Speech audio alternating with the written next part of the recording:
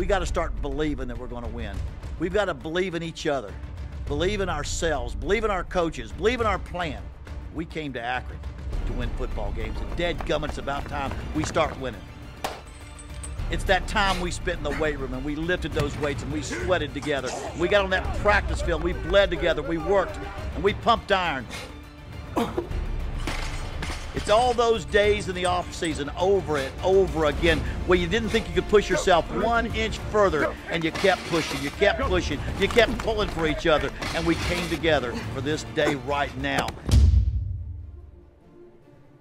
How long is it going to take to win around here, men? It's going to take 60 minutes, that's all. 60 minutes of the best football you've ever played. Your heart, your soul, your mind, your body, enthusiasm, spirit, fight. We can't be outfought. We can't be outplayed. We can't be out-executed. We all know what we got to do. We got to believe. We got to believe. We got to believe.